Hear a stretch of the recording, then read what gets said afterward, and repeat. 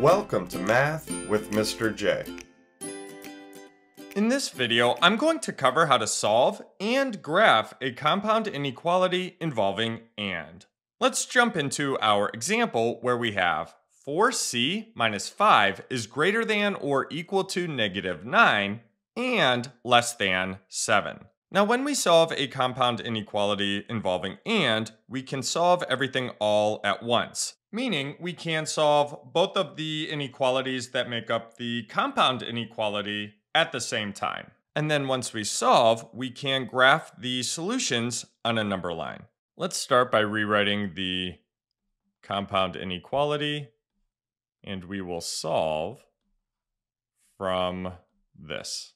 We need to look to isolate that variable of c. We have multiplication and subtraction, 4c minus 5. So we need to undo the subtraction first. The inverse operation is addition.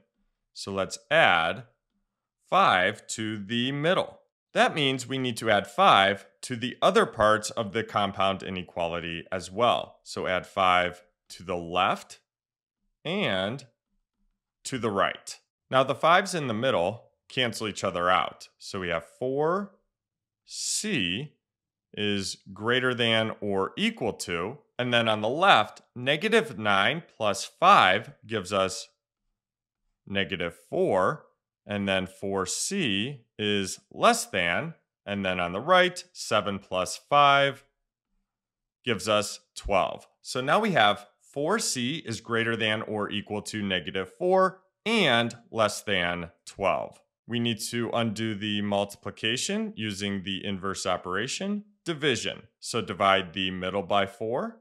That means we need to divide the left and right by 4 as well. Now the 4's in the middle cancel each other out, so c is now isolated.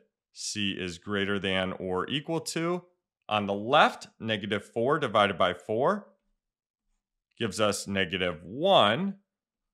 And c is less than, and then on the right, 12 divided by 4 gives us 3. So c is greater than or equal to -1 and less than 3. In other words, c has to be greater than or equal to -1 and less than 3. So c has to work for both, satisfy both. Now let's graph this on a number line. And we will go from -2 to 4, one number to the left of -1, and to the right of 3.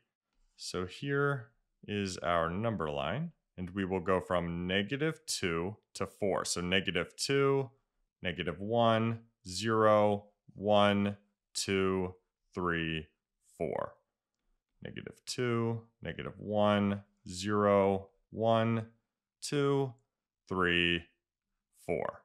Now we want everything greater than or equal to -1. So -1 is included. We need a filled circle at -1 to show that.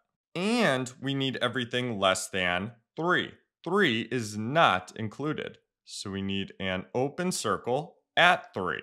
Again, we want greater than or equal to -1 and less than 3. So we want where these two inequalities overlap. So we want in between here. And that c is greater than or equal to -1 and less than 3 graphed on a number line. So we solved and graphed the compound inequality. So there you have it. There's how to solve and graph compound inequalities involving and. I hope that helped. Thanks so much for watching. Until next time, peace.